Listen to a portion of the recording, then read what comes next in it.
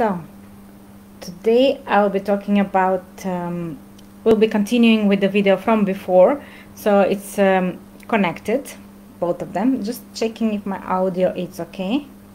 Let me see. Today yes, it's working. We'll be continuing with so this subject today will be about mold. So what is mold? And if you haven't watched the previous video, it's about the other thing, which is candida, a kind of yeast. So fungus are divided in yeast and mold. Okay, so if you haven't watched my previous video, go on my name, click on my name if you're watching this in Facebook, and go to videos and watch about the yeast, the next fungus, which is yeast, and especially we are talking about candida. So this is continuation of the previous video. Okay, so what is mold? So mold is a type of fungus infection which consists of small particles, organisms, and they are found everywhere. So they have been on this earth a longer time than we have been on this earth, and so we evolve with them, and they are everywhere, even within our body. So but they're actually harmless unless they find a damp area where they can grow, right? Okay, so this is bite from mosquitoes. I'm at my home country where there are a lot of mosquitoes this time of the summer, and this is good for immunity. They have some mosquito bites toxins. Okay, so the thing is that the mold, you cannot smell it, you cannot see it, so it's actually invisible. And many people, when we ask them, they say, no, I don't have mold in my house, and my house is clean, and because we don't see the mold, right? I was the same like that, and I was thinking there is no mold, but when I see it coming out from my AC, then I was freaked, you know. I was waking up with nose congestion, so I was also having fatigue, brain fog, and this was the symptoms from mold toxicity, right? From the mold mycotoxins. The thing is that most of the time these spores from the mold are everywhere, and we can breathe them. They're harmless. But if they find damp area, they start to grow and multiply, especially since we left the caves and we start building houses, and we have pipes leaking, and we're not ventilating, and they find a damp place where is little water, or it's humid, and they will start to grow. And the thing is, if there is EMF or Wi-Fi in the house, where everybody nowadays they have wireless internet in their house, and the mycotoxins, the mold, becomes much more it's a defense mechanism to produce more mycotoxins. So they feel they are threatened by this EMF, this frequency, and they produce more mycotoxins, so they grow much more faster. And then you can see it, and you can feel that you can start having some symptoms. Okay, so usually they like to stay in the dust area, like maybe behind, and also in the humid area, like behind the washing machine, behind the fridge, behind the dishwasher, you know. The mycotoxins, the mold spores, they land there, and if they want dark place, they want dark humid place, and when there is no much ventilation, right? And they start to grow. So black mold and the pink mold, they are the worst, and they produce more the worst mycotoxins. Okay, so we will see what is mold, and what are the symptoms it can cause, these mycotoxins, and what we can do about it, and to prevent it, and to try to heal and release these mycotoxins from our body. So more predisposed people are those people who have low temperature, like those who have hypothyroidism, and most of the time they are more predisposed, and they can easily get these mycotoxins and get the reactions from these mycotoxins. Okay, and it reduces the immunity, definitely, okay, because these are toxins. And the symptoms from the mold mycotoxins are chronic fatigue, are joint pain, losing hair, anxiety, brain fog, memory problems, depression. Then you have weight gain, then tingling and numbness in the hands or in the legs. So this is common symptoms from mold toxicity. Then skin rashes, nose bleeding, then congestion, like I had in the nose. So this, because we breathe these mycotoxins, the spores, right? And first defense in our body is the nose, where we have mucus, and the immune cells are coming there to fight the toxins, right? And we feel like congestion in the nose, or sinus problems, because they want to hide there in the sinus cavities, right, in the holes. And from there, from the nose, we swallow, right, the mucus, and it goes directly into the gut. So these mycotoxins can cause a lot of toxicity in the gut, and same like the previous one that I was explaining about candida yeast, it's fungal, right? Creates fungal overgrowth and gut disbalance, which leads, these mycotoxins are damaging the gut lining and leads to leaky gut, right, at the end. Yeah, usually doctors, when they test, they say your test results are normal, so you don't know why you're feeling like this. You know, the doctors are saying that there is nothing wrong with you, right? And they say usually because of this array of symptoms that the person is saying, that they are fatigued, they have brain fog, they have tingling in the ears and headaches all the time. They have headaches very often.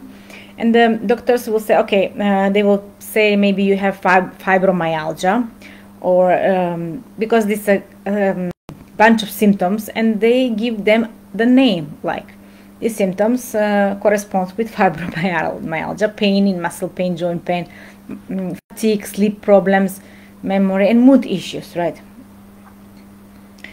The thing is that these mycotoxins are hiding in our fat cells, usually in the body. And we have the fat cells also are under the skin, like, and viscerous and subcutaneous fat, which are around the organs, which are protecting the organs. So these mycotoxins are hiding there, and when they go there, it's very difficult to take them out of the body, right? To take them out from the fat cells and to expel them. So that's why these people are the sickest people, which have been exposed to mycotoxins from mold, okay? And because this is very difficult to, the people are the sickest, because if they don't have their detox pathways open, like what are the detox pathways? They are if they have constipation, that means there is blockage, so the kidneys should be working perfectly, and the liver, the lymphatic system should be, so, you know, if somebody has edema, that means the lymphatic system is not working properly. If somebody is swollen in the morning, that means they are not expelling the toxins easily, so there is no movement, right? Also the sweating, so we don't want to use antiperspirant because it's blocking the sweating, and by sweating we are expelling the toxins from the body. So we must make sure that the detoxifying pathways are open, right? Because even if we start detoxifying, if the detoxifying pathways are blocked, then the people usually have the worst symptoms instead of getting better. They're feeling worse, right? Yeah, mold toxicity triggers limb dysfunction of the legs and the arms, right?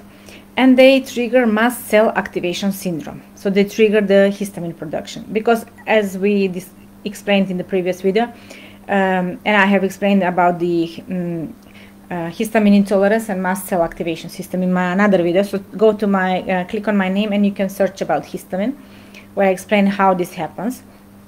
It all starts in the gut. So not everybody will get the symptoms, right? So if you have any of these symptoms, please let me know, write in the comment. These are very common symptoms, and it may be connected with the mold toxicity, with the mycotoxins that the mold is releasing, right? So many patients who have this kind of toxicity, they feel that their body has betrayed them, right? They don't know why the body is acting like that and it's feeling like that. So because the mold is very difficult. You don't see it, you don't smell it, and it's everywhere around us. So what can we do about it? So prevention is the best thing.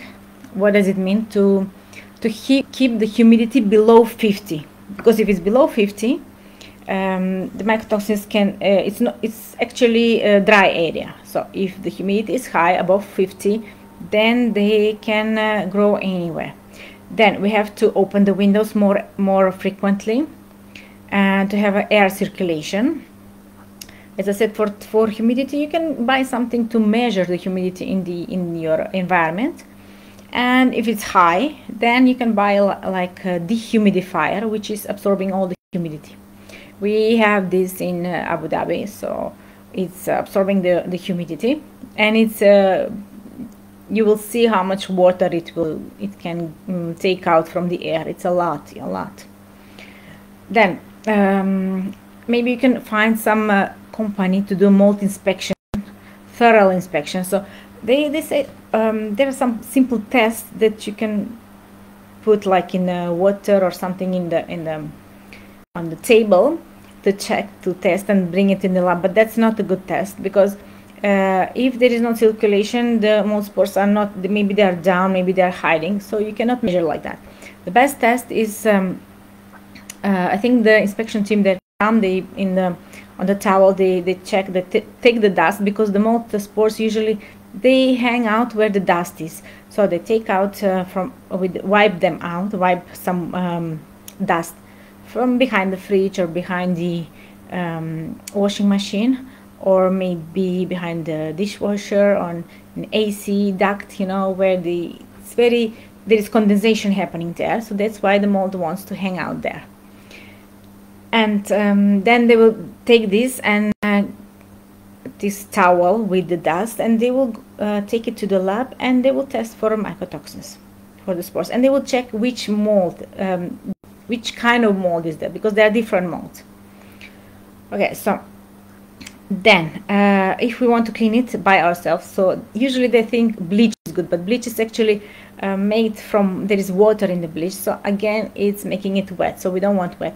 If there is leakage in the house or somewhere in the building, so it's not just like to put a new paint or something, First the area must be dry, because it takes only 24 hours after the leakage the mold to grow.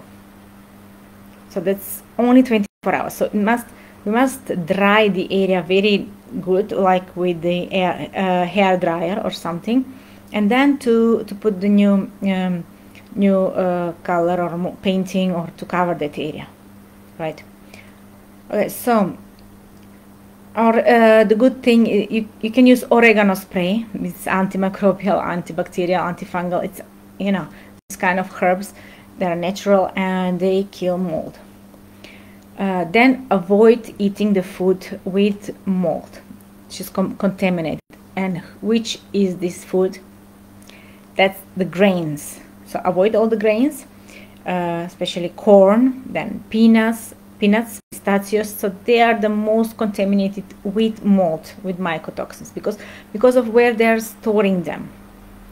In the warehouses, they grow mold, and usually people who have mold toxicity, they're very sensitive to light, to sound. They're sensitive to other toxins, and sensitive to pain also, and to sound. As I said, they have mood swings, they have chemical sensitivity.